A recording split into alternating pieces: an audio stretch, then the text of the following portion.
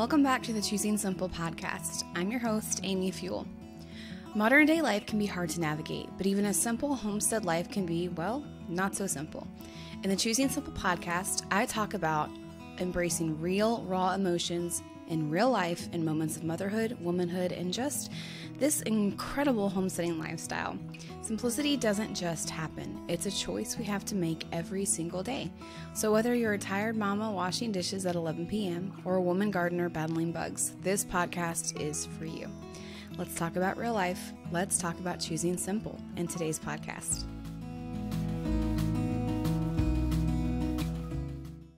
Okay, so for those of you watching on YouTube, I am up super early, 5 a.m. in the morning, and so I might have bags under my eyes, and I might look really tired, but that's beside the point. If you're listening on the podcast, you don't care at all. But either way, I am really excited about today's episode. This is something that people have been asking me to put together for quite some time now. I have my handy dandy herb notebook here with me, and I have been making lots of notes over the past couple of weeks for you guys. If you want more in-depth information on these herbs, and if you want the herbal profile for these herbs, which is basically a sheet that you can print off with all of the information that I'm talking about each individual herb, then you can join my Homestead Herbalist membership, which I will link in the show notes, and we talk about all kinds of things over there, and you get these fun printables for you. Otherwise, make sure you pull out a pen or a pencil and a notebook and start taking notes for today's episode, because today we are talking about, I think there's about 22 herbs, medicinal herbs, that you really should have in your apothecary cabinet for a crisis situation, or as we like to say, the apocalypse. Now, when I say the apocalypse, please know that I don't mean like the true apocalypse. You know, if we're talking about a biblical apocalypse, normally us Christians know that we're probably not going to be here for a biblical apocalypse, but I think it's really important to remember that there are generations before us who have lived in worse conditions than us. Who have gone through worse things than we have, and it could get there again. And what we don't understand is that we've been here for quite some time on this earth, and we have seen different eras of generations that have survived through worse situations than we could ever imagine. And I think it's interesting, as Christians, we're like, oh, we'll be taken, God will take us before that happens. Well, I don't quite believe that way, because simply of looking back on history. So this is for you too. But if we are talking about, we're not talking about anything spiritual. We're talking about hard times that are coming. And maybe you can't get to a hospital, or maybe the healthcare system is just wacko and you don't want to go. You really need to start considering learning some portions of herbalism, because you will be your own doctor, and maybe even your community doctor. That is kind of crazy to think about, but when hard times come, there's always an herbalist that kind of rises up in communities, and they're the ones who treat people because they're the ones with the knowledge. So at least for your family, make sure that you start learning about herbalism, because it's extremely important in times like these. All right, I've made a list of these herbs. I'm going to go through them fairly in-depth, but not incredibly in-depth, about what they are and what they do and what their dosage is. And then we're going to see kind of how we touch on every body part and symptom and need. So these are the herbs. This is not a Google herbalist podcast episode or video where they give you like kitchen herbs, which are also great. I do have some of those in here. But this is from me to you, an herbalist, saying you need to consider purchasing these and making your protocols that will last for 20 years, or you really need to consider growing these if they are in your grow zone. I don't have listed all the grow zones. If I know that some are easy to grow in your general grow zone, then I will tell you. Okay, the first herb that we're going to talk about today is yarrow. A lot of you who have been dabbling into herbalism probably know this herb. It's one of the most functional and well-beloved herbs in herbalism. And so the parts used for yarrow are the aerial parts. So when I say aerial parts, that normally means the top parts. So the flowers and the leaves, and sometimes even the stem is considered an aerial part. And so yarrow is a diaphoretic, a hypotensive, astringent, anti-inflammatory, antispasmodic, diuretic, antimicrobial, bitter, and heptic. And some of you are like, what in the world did you just say? If you're part of my Homestead Herbalist group, I do have a definition list of what all of these mean. For herbalists who know these words, that's why I'm saying them. You know them already, but if you want to know what they are, you can check out that list in the membership group. But in layman's terms, I'm going to tell you what this herb does. I love yarrow. I love foraging for yarrow. I love growing yarrow. Yarrow generally grows well in most areas here in the United States. So it's good for fever. It's really, really great for fever, digestion, infections, because it is an antimicrobial. So it's wonderful for infections. Great for hypertension, wound healing, and it stops bleeding. So I always make a little bit of a powder with yarrow. When you have a bleeding wound, even a very large bleeding wound, you can pour that powder in there and it will actually stop the bleeding. And so it's wonderful for wound healing. So you can see why straight out the door, yarrow is on my list of herbs to have for an impending apocalypse. Like if you are bleeding, number one, you need yarrow. It's great for colds, especially respiratory colds, diarrhea, and other kind of GI issues, including dysentery. And then it's also great for uterine hemorrhage. So again, it has that blood clotting ability. So you really want yarrow in your back pocket when you're kind of putting together your apothecary for a situation like this. Yarrow is not recommended to use for pregnancy while you're pregnant. And a tincture dosage is 2 to 4 milliliters 3 times a day. So a tincture, if you don't know what that is, you can look it up online. I generally just take vodka or an alcohol of 80% or more, and you add 4 parts of your herb or 1 part of your herb, and 4 parts to 5 parts of your alcohol. I highly recommend that you weigh your herbs and your alcohol. I've gone over this before. I go over this extensively in my courses and my membership. But that's the general gist of it. You let it sit for 4 to 6 weeks, you strain it off, then you have a tincture.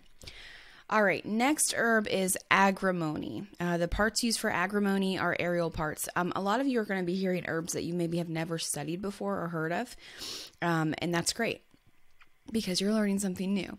So agrimony is an astringent, a tonic, bitter, diuretic, vulnerary, antispasmodic, diaphoretic. It's carminative, it's hepatic, and it's a really good herb. I really like this herb. So agrimony is great for digestive issues, especially childhood diarrhea. That's really important. You can look at different people groups in history and see that they maybe lost a lot of their population or family group due to diarrhea and bacteria. And so having something on hand that's good in treating that is very important, especially for children. It's also a bitter stimulant of the digestive and liver secretions. It helps with indigestion and early stage appendicitis. Have you ever wondered what you're going to do when you are in a crisis or apocalyptic situation and your appendix is hurting you or your gallbladder is hurting you? The traditional modern medicine teaches us that we have to have a doctor. We have to go to the hospital and get it taken out right now. And yes, there are situations where that has to happen. And there are situations where, even especially in the Egyptians, that those surgeries took place. But there are herbs like agrimony that can actually help get rid of those issues, especially early stage appendicitis. For agrimony is a great herb to use. And so when we have these tools in our tool bag, for these apocalyptic situations, and we are confident in using them. It is so empowering to know, it is so comforting to know that we know what we're talking about. We can use this herb that God gave us to use for healing. The Bible says that God gave us plants for healing, and that it's right there. It's right in our medical bag at home, and we don't have to rush to the hospital. What if there is no hospital and it's just us? You can have confidence in learning about these things, and you should be learning about them so that you can take care of your family during a situation like this. And so seeing that agrimony kind of touches on one of those severe health situations is really comforting to me, at least, to know that I have that option and I could fix this issue if it arises in a crisis situation. It also helps with colitis, urinary incontinence, cystitis. Sometimes I have a hard time saying these words. You can use it as a gargle for sore throat and laryngitis, and it heals wounds and bruises. So another herb that heals wounds and bruises. There are no known safety concerns with agrimony, and the tincture dosage is 1 to 4 milliliters 3 times a day. All right, the next herb we are going to talk about is one you'll hear me talk about a lot. I add this herb to my elderberry syrup every year, and that is astragalus. The astragalus root is what's used for this particular herb, and it is known as an immunomodulator. When you look at the actions of the herb, it just says immunomodulator. And so basically it's an immune system stimulator. It protects the liver, and it also has anti-cancer effects. It may interact with immunosuppressant drugs, so just keep that in mind. I tell this story a lot. I have a friend whose daughter was on a liver transplant medication, and she actually had to stop taking astragalus because her body was rejecting it was interacting with the liver medication, transplant medication. So it started rejecting the liver. So just keep that in mind for people who have cancer, who are on immunosuppressive drugs, or people with transplants especially. So astragalus is one of those herbs that you absolutely need because it helps your immune system adapt to things around you. It helps support your immune system in every way possible. It really helps you fight off those colds and flus and viruses before they even get started. So preventative care with astragalus, and even after you get sick, is extremely important. The next herb we're going to talk about are oats. You might think oats, like oatmeal? Well, basically, but the plant form of it. Avena sativa, we use this a lot in herbalism. The whole plant is used, but especially the milky top parts are used especially for herbalism. So it is a very good tonic. It is an antidepressant, a nutritive, a demulcent, and a vulnerary. So it does a lot of amazing things, and it feeds the nervous system. It helps with depression and anxiety, and it treats general debility. So we use milky oats a lot for people who deal with anxiety, which in an apocalyptic situation, that is something that you're going to see a lot. It helps calm the central nervous system as well. So if you're in my Homestead Herbalist group, then you've heard me say that we use this herb a lot, those milky top of part of the oat plant, to help with healing the central nervous system. So this is extremely important when you are building your apothecary to have something like this, because you never know when you might have a virus attack your central nervous system, or when you just need central nervous system healing, or just for the simple fact that some people are going to have anxiety and depression, and they're not going to have any of those pharmaceuticals to help them through that. And so this is a really great option. Okay, next on the herb list is cayenne, and yes, this is a kitchen herb, and but it has some really incredible parts. So cayenne, when I say cayenne, I'm talking about the fruit, not the pepper plant. I mean, it's a pepper plant, but we're using the fruit of the pepper plant, which is the pepper. It's a stimulant, it's carbonative, it is anti-catarrhal, it is, oh, I can't even read my own writing here. antimicrobial. It's a systemic stimulant, so it stimulates blood flow. It strengthens heart, arteries, capillaries, and the nervous system. It wards off colds.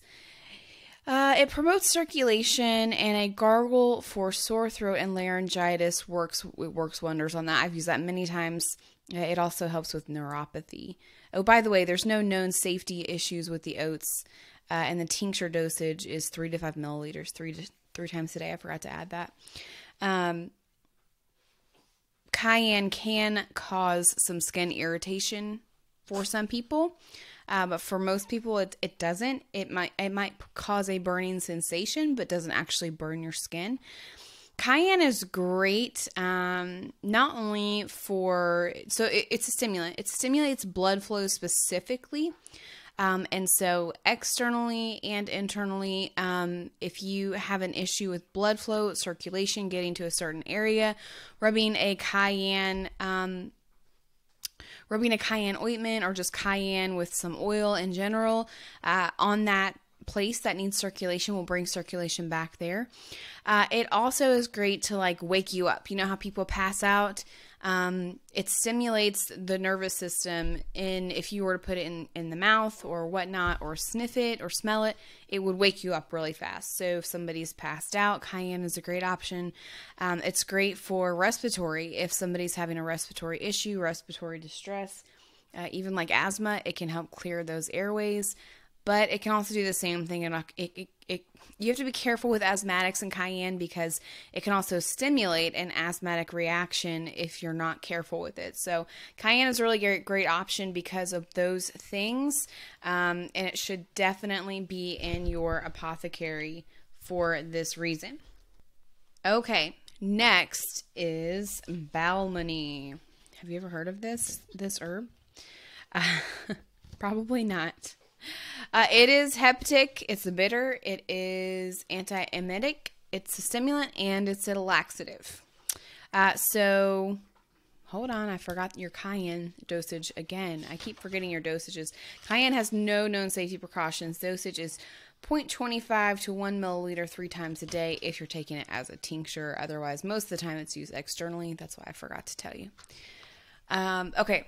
Balmony, parts used are the dried aerial parts, and so it is great for liver and digestive. It's a great digestive tonic. It treats gallstones. It's inflammation, so it specifically treats inflammation of the gallbladder and jaundice that is simulated by the gallbladder and liver.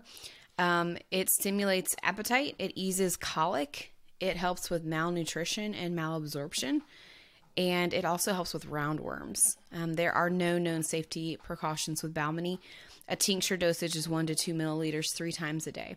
So this, I added this to the apothecary group because it's good specifically for the liver, the digestive tract, and for your gallbladder. So we already treated the appendix. Now we're going to the gallbladder, and Balmony is specifically known to help treat gallstones and gallbladder issues. So again, one of those herbs that you want to feel confident in using, and it makes you feel more confident in treating your family that you have now that you know you'll have that on hand. Next is Fringe Tree. This is actually really common in most of the United States. It grows wild in a lot of places, and you would use the bark of the fringe tree. It's hepatic, alterative, diuretic, tonic, antiemetic, laxative. I never say this word right. Cholagog. I have no idea. All right. It helps with your liver. It helps with your liver. It also helps with gallbladder inflammation. Again, gallstones. It stimulates the release of bile. Liver congestion. It helps with liver congestion. Acute jaundice, childhood jaundice, malarial conditions, sugar and urine, and typhoid fever. So you can kind of see why I added this herb, especially for the malarial conditions and typhoid fever and the childhood jaundice. So this is an issue. I mean, most of the time childhood jaundice is not an issue for babies, but it could be. And so that's a really good herb to have on hand for that condition. And then especially typhoid fever and malarial conditions, because you have to think, if you go back to the previous episode, we were talking about unique items you might need for an apocalyptic situation. We were talking about the book 1 Second After, and those types of diseases started showing up again, those types of issues like malaria and typhoid fever and all of these things. I don't know if that will happen in a real life situation scenario, but it's good to have them on hand if it does. People before us figured these things out. This fringe tree grows wild, and you can cultivate it as well. So just keep that in mind. I'm trying to cover all of the bases here of herbs that, you might need for various different reasons, not just general health. And so we're getting the heavy hitters here in some of these. All right, the next herb, and we use this here in our house frequently, is hawthorn. And we use the berry, flower, or leaf, but generally we use the berry. You might hear a newborn in the background, or an infant now. All right, so this is a cardiotonic, diuretic, astringent, hypotensive. It's mostly good for your heart. That's what we use hawthorn for. I use it for a couple of people in my household. So it's great for the cardiovascular system. It's good for cardiovascular disease. It improves coronary circulation, reduces angina attacks, keeps your heart healthy, helps with hypertension and myocarditis. Hawthorn is an incredible plant. It's funny because a lot of these plants that help with general things like heart issues and hypertension, these herbs, these plants are, so let me tell you the story. I have been looking for hawthorn berry, and I've asked a couple of greenhouse owners, and they're like, no, we don't sell that because it carries a lot of disease with it, which could be entirely true. But I think that that's what just governments have said, because these plants are medicine, and the heart pharmaceutical industry is a big industry, just like the cancer industry.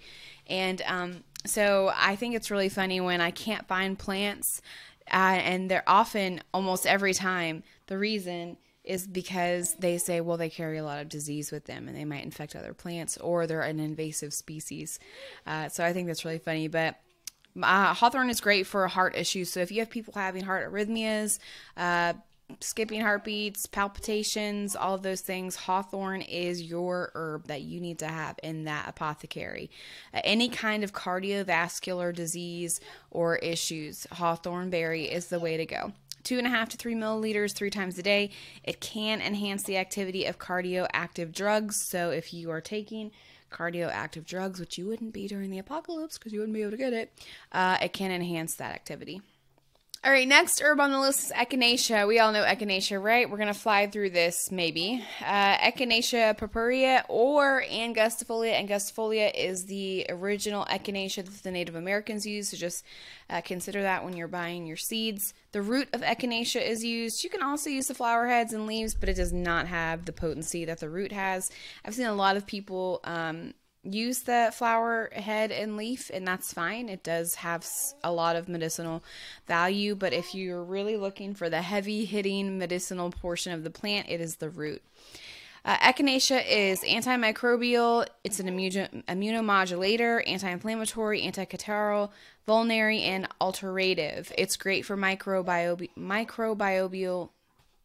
It's great for microbial infections, bacterial and viral attacks, boils, infection in general, especially of the upper respiratory tract.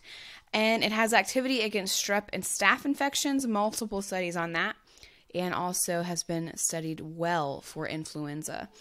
So we're putting echinacea on here for infections, specifically of the respiratory tract and just general infection, even with the urinary tract. Strep and staph infections, echinacea is your go-to herb. Echinacea may cause an allergic reaction for people allergic to plants in the Asteraceae family. Many interfere with it may interfere with immunosuppressant drugs as well. Tincture is 1 to 4 milliliters 3 times a day. So echinacea is on here it's not on here for its immune stimulating abilities. It's actually on here for infection. Echinacea is widely known for treating infections. So definitely want that in your apothecary. Next is an herb you probably haven't really heard of. It's called Ephedra or Ephedra. And it's also called Meihong in Chinese medicine. The parts used are the stem, specifically the stem. This is a very, very hard herb to find if you're trying to find it dried. It's very hard to find. I had to import it one time. It is a vasodilator, hypotensive, circulatory, stimulant, and anti-allergic. So, Ephedra or Ephedra, however you would like to say it, it is exactly as it sounds, very much like ephedrine. And so it treats asthma. It relaxes your airways. And it is essentially ephedrine. What pharmaceutical world calls ephedrine is made from ephedra. Helps with nasal and sinus congestions, nasal and sinus pressure, bronchitis. It eases allergic reactions. It helps with circulatory inefficiency and even blood pressure. It can produce cardiac arrhythmias. Using with other medications such as oxytocin can cause fatal hypertension. Do not use it if you have thyroid disease, diabetes, cardiovascular conditions, or prostate enlargement. Those are the safety precautions for Ephedra. Tincture dosage is 1 to 4 milliliters 1 to 3 times a day. So I added this because I personally I'm always looking for herbs that relax the airways. We have one child that had asthma growing up. We have another child that has asthmatic tendencies, which means he doesn't have asthma, but he does have asthmatic tendencies when he gets sick. And we also have an infant that we don't know what she'll have. So I don't believe that she'll have any issues, but you never know. And you never know when someone might have an allergic reaction to something. And what do you do when EpiPens and other things are not available? Then you need to find something to put into your apothecary to try to combat that. So the Ephedra is wonderful for that. And it's a great herb. I actually do not have this herb in my apothecary yet. And it is going to be in my apothecary very soon. You can grow it, but it tends to be grows more in the Asian continents where it is much warmer than the United States. All right, next is eyebright. I use eyebright frequently, and I highly recommend you learn about it. This is another one of those herbs that they say it is an invasive species, and maybe it is, but it is. It can be cultivated sustainably and safely. So eyebright, the dried aerial parts are what's used. It's anti-catarrhal, it's astringent, and it's anti-inflammatory. Specifically, the name eyebright, a lot of times you'll see this with herbs, the names kind of reflect what they're used for. It is used for mucous membranes, especially pink eye, conjunctivitis, sinus congestion, stinging, and weeping eyes. We use eyebright specifically for conjunctivitis, aka pink eye. This can be used on your kids, on yourself, and on your animals. So if you have cattle or other animals that are prone to getting pink eye, this herb is very, very good for you to have on hand. There are no known side effects or safety issues. Tincture is 1 to 4 milliliters 3 times a day, or you can use it externally, 1 teaspoon of dried herbs to a cup of water, like an 8-ounce cup of water. Generally, it's just a great herb, so you don't have to really worry about there being an overdosage or anything like that. But I added this to the apothecary for your apocalyptic apothecary because a lot of people get pink eye, especially kids, and your livestock can get pink eye. And so if you don't treat it very quickly, sometimes it can turn into actually losing that eye, or that infection can spread to other places in the body. So for eyebright, you can just make a compress, almost like a tea bag, and dip it and actually lay it on the eye or put the liquid in the eye multiple times a day, and it will get rid of that conjunctivitis pretty quickly.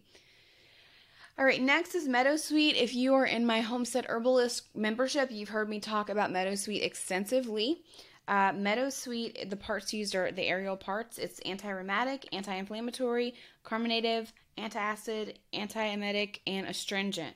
It is most knownly used for its fever-reducing abilities. It's also great for the digestive tract. It eases nausea.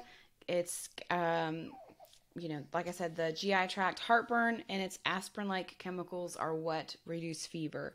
So what you need to do is avoid it if you're sensitive to aspirin or the chemicals in it. It's called salicylate or something like that. So dosage is 2 to 4 milliliters 1 to 3 times a day. So I keep Meadowsweet in my apothecary for fever, and I actually make a glycerite out of it for kids, because most of the time I just need it for kids if they get fever. And it essentially induces perspiration, which is what breaks the fever for you. So Meadowsweet is wonderful, but I also added it in here because it eases nausea. And so if you have some nausea sickness in an apocalyptic situation, especially pregnant moms that have severe nausea, Meadowsweet is a wonderful herb for that. The next herb we're talking about is goat's rue. Kind of sounds a little weird, doesn't it? Goat's rue, the parts used are dried aerial parts. You're going to see that a lot. Most herbs are the dried aerial parts and not the root. Goat's rue reduces blood sugar. It stimulates milk flow and production, stimulates the development of mammary glands. So you can kind of see why I added goat's rue. It's specifically on there for nursing mothers. You have to consider in a crisis situation. Look what we've gone through this year. We have formula shortages and all of those fun things. Sorry, I just realized that my microphone was not pointed in the right direction, so you may not have heard me very well. So goat's rue is great for stimulating and producing milk for nursing mothers. And I added that because, in a crisis situation, you could be so stressed out that it affects your milk supply, and this would help it.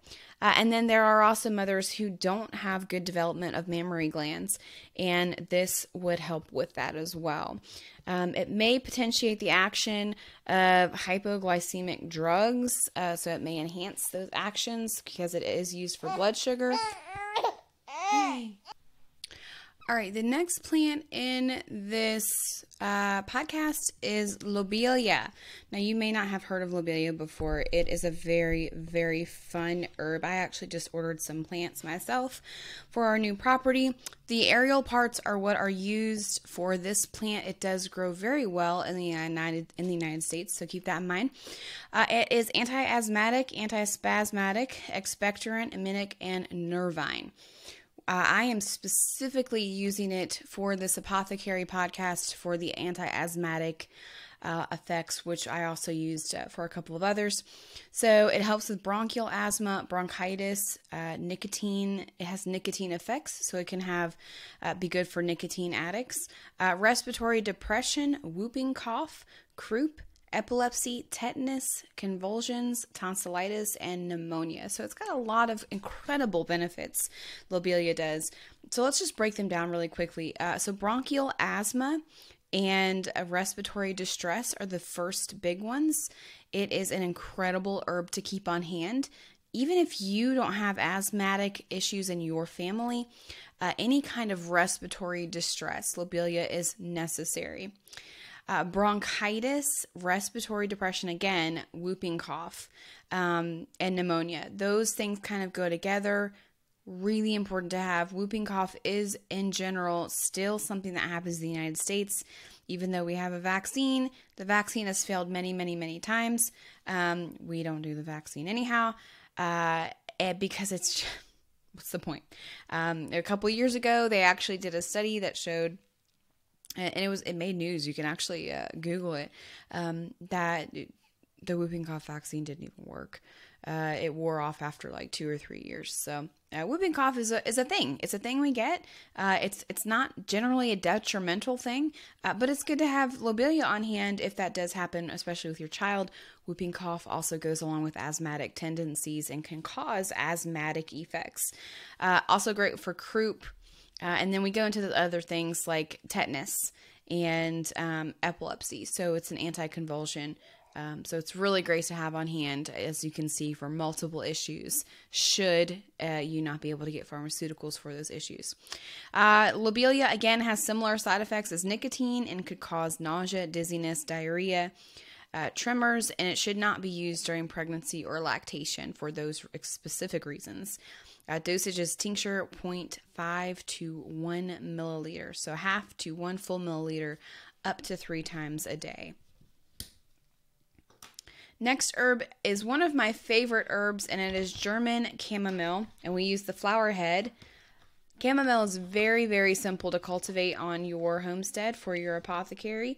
In fact, in the UK and throughout Europe, they used to grow chamomile in place of grass because it was so soft, and it was medicinal, and so why not grow it in place of grass? Not everywhere, but just in certain like cottage gardens and things. So I thought that was an interesting tidbit of information that you might like. Chamomile is a nervine, antispasmodic, carminative, anti-inflammatory, antimicrobial, bitter, and vulnerary.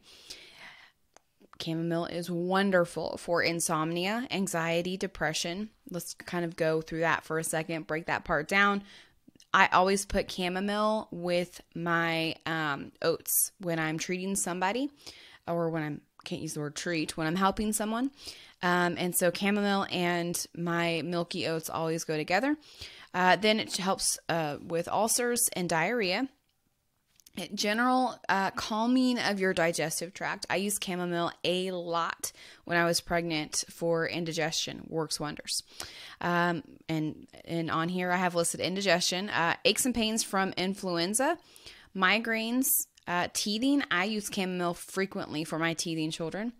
Vertigo, conjunctivitis, again, that's the pink eye. So you can use eyebright and chamomile together or one or the other. Inflamed skin, it is also nerve calming and helps with digestive inflammation and indigestion, like what I just mentioned. I use chamomile most for the digestive tract. And then that's number 1. Second, for anxiety, depression, and insomnia, that's number 2. And then for influenza, migraines, teething, and conjunctivitis. Chamomile can cause allergic reaction to people who are allergic to plants in the Asteraceae family.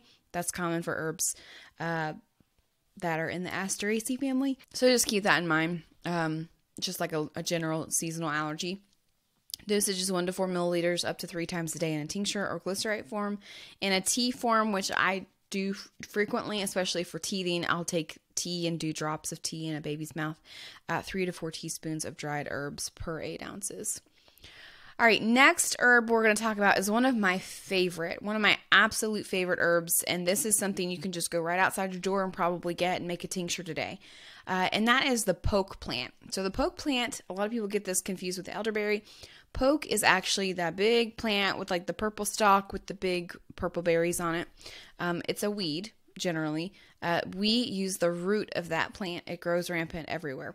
The root of that plant is incredible. It's anti-rheumatic, stimulant, anticatarrhal, purgative, and emetic. And I'm going to explain those in a second because you've been hearing them a lot. So poke root cleanses the lymphatic glands, helps with respiratory infections, tonsillitis, mumps, mastitis, arthritis, enlarged thyroid, and enlarged lymph nodes. Something to know is that in large doses, poke can generally be kind of toxic, but more so, it's just a powerful emetic and a purgative. So emetic means it enhances vomiting, like it produces you to start vomiting, and purgative means it does the other thing. It causes, it's a very good laxative, but it can cause it to the point where it can make you really, really sick. So just keep that in mind. This is why the tincture dosage is a half a milliliter up to 3 times a day in a 1 to 10 ratio. For me, when I take it, I only take a couple of drops at a time, especially if I'm nursing. I put poke root on here specifically for mastitis. Mastitis is extremely common in lactating mothers, but it can also go downhill really, really fast to cause mothers to become septic. Poke root works almost every single time. You take just a couple drops under your tongue for multiple days and the mastitis will go away. It's really great for breast health. It's really great for infections in general like that. And it also, I also have it on there for the cleansing of the lymphatic glands. So if you're sick, you feel like you're getting sick, or you've been sick, you need to take some poke root every now and then. And then also important is that it's been used historically for mumps, which is another one of those diseases that can make a comeback in a crisis situation. So, but generally, the reason I put it in my apothecary cabinet is for the mastitis and infection in general, but specifically mastitis. Next is wild cherry, specifically the wild cherry bark is what's used. It's anti-tussive, expectorant, astringent, nervine, antispasmodic. So wild cherry has a powerful sedative effect on the cough reflex. It's used for bronchitis, whooping cough, helps asthma, and pneumonia. So wild cherry is historically used in cough syrups. And so if you have a cough, wild cherry bark is what you want to use, but large doses can be toxic. You need 1 to 2 milliliters up to 3 times a day in a tincture or glyceride form. You can also make a tea out of it, but you would actually need to make a decoction since it is dried bark, which means you would actually boil it for 20 minutes instead of just steeping it in hot water for 20 minutes. The reason I put this on here is obviously for its expectorant abilities and its powerful sedative effect on the cough reflex. So it's one of those general medicinal things that you would want to have on hand. Next is white willow. Again, this is a bark that we use. It's anti-inflammatory, tonic, all of those wonderful things. It is the original source of modern aspirin. So it's great for rheumatism, gout, fever, and aches and pains. So when we made modern aspirin, we actually used white willow tree bark. So just keep that in mind. It does work the same way. You just have to have a little bit higher dosage of it. Just keep in mind it could interact with drugs that have the same aspirin-like abilities. It could enhance those. You would take a tincture 3 to 6 milliliters, or glycerate, 3 times a day. So that's important to have on hand for a modern-day aspirin option when aspirin will not be available. All right, next is black elder. So we like to just say elderberries, but actually you can use the flower, the berry, or the leaf.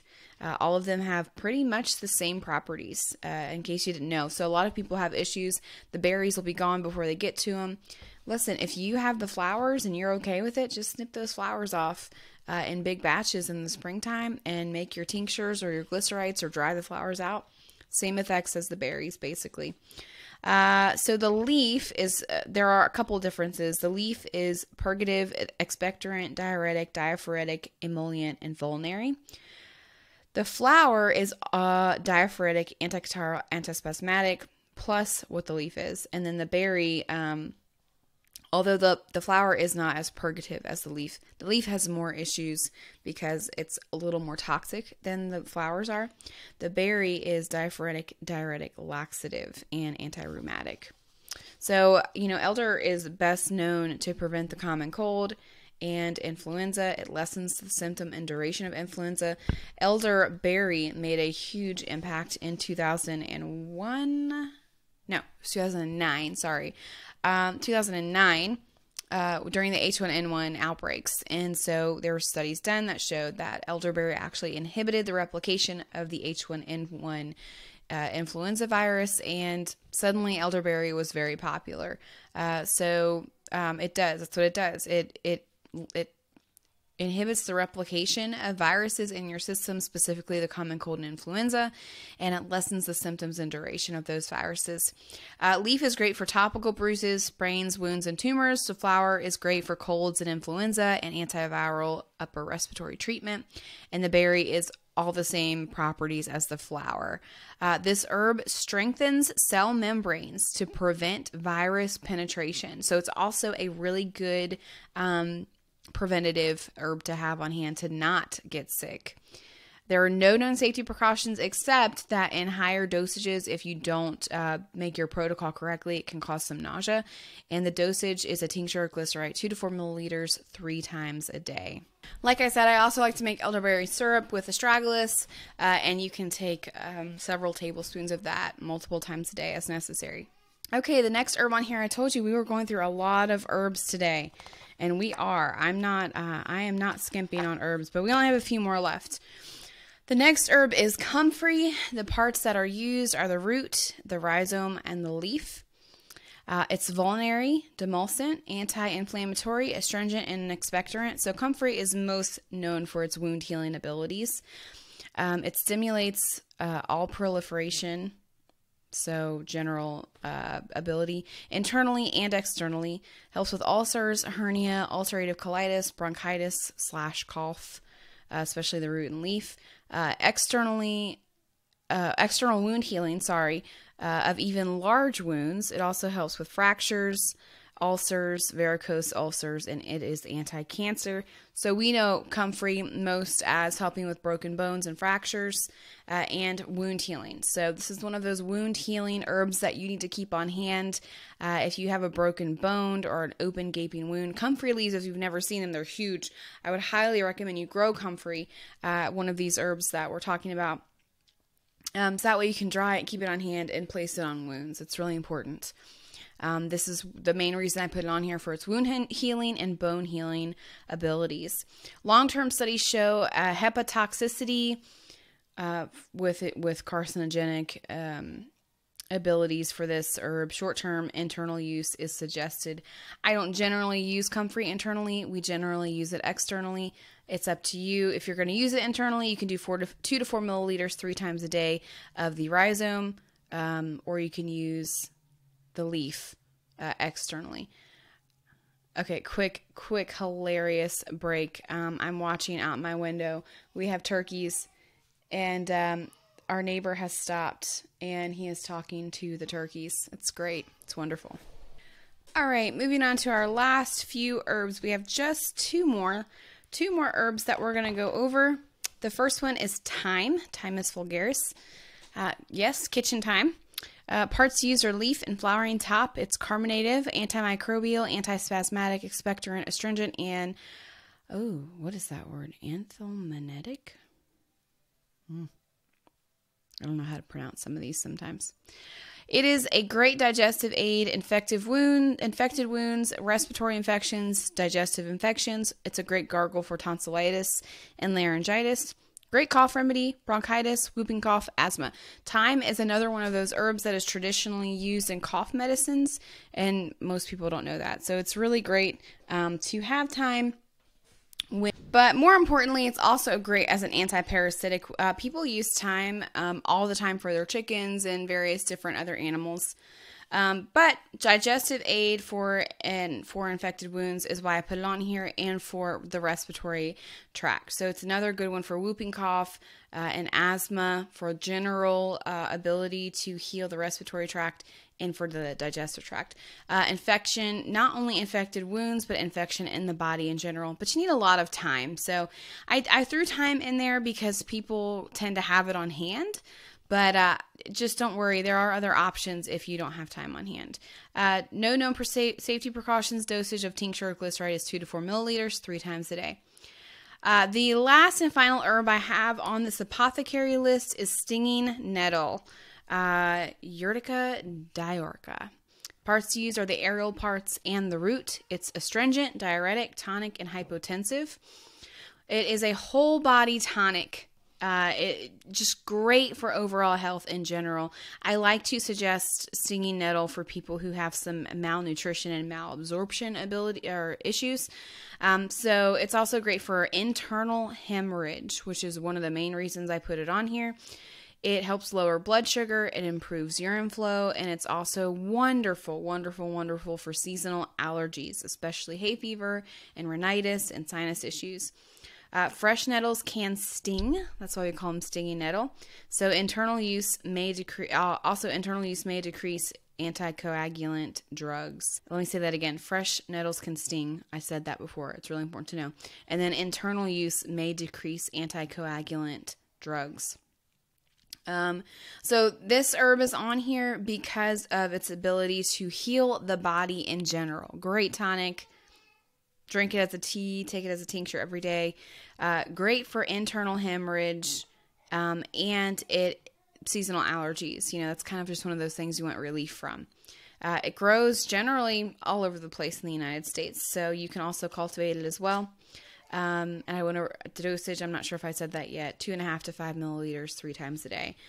So that is the last herb I have on this list. I want to go over them again one more time. We have yarrow, agrimony, astragalus, oats, cayenne, balmony, fringe tree, hawthorn, echinacea, ephedra or ephedra, eyebright, meadowsweet, goat's rue, lobelia, German chamomile, poke, specifically the root, so I always say poke root, wild cherry bark, white willow bark, black elder, either the flower, the leaf, or the berry, comfrey, thyme, and nettle, specifically stinging nettle.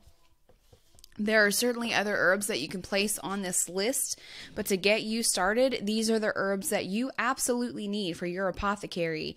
And generally, most of them are easy to grow in most grow zones. So check them out. Write down your notes. Maybe some of this isn't important to you. Maybe you only want a few of them.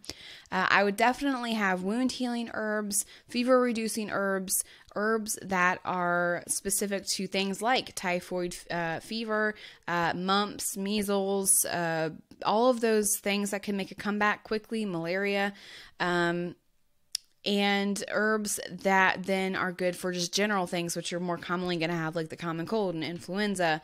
But the reality is that in a crisis situation, if you're out in the country, you may not get sick as often. And so you pick and choose which herbs you want to add to your apothecary. This is a great place to get you started. Pick and choose which herbs you want of these. I suggest all of them. That's just me.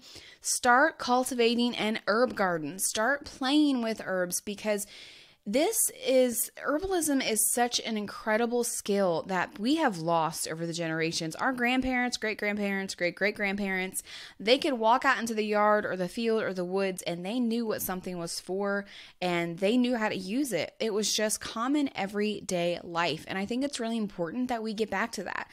We don't need doctors saying that we don't know what we're doing, only they know what they're doing. We absolutely can know what we're doing. And not that long ago, we were treating our families at home. We were treating these situations at home until a doctor told us that we didn't know what we were doing. And so make sure that you start educating yourself with this herbalism skill. You don't have to be an herbalist. You can just be in the know with the knowledge for your family, to protect your family, to heal your family. Just start with your family. Start growing these herbs that pertain to your family, and it will give you such confidence to know that you don't have to rush to the hospital. You don't have to rush to the doctor. Certainly those things are there for a very good reason. But in a crisis or apocalyptic situation, those things probably won't be available. And so you're going to become your own doctor and your own hospital. Learn these skills now, because when you need them, you have to have the skill already. It's not something that you can just up and try to learn in a crisis situation while it's happening. So just throwing that out there so that you kind of see the importance of herbalism and understanding how the human body works and how we can heal that body at home on our own homesteads and in our own lives.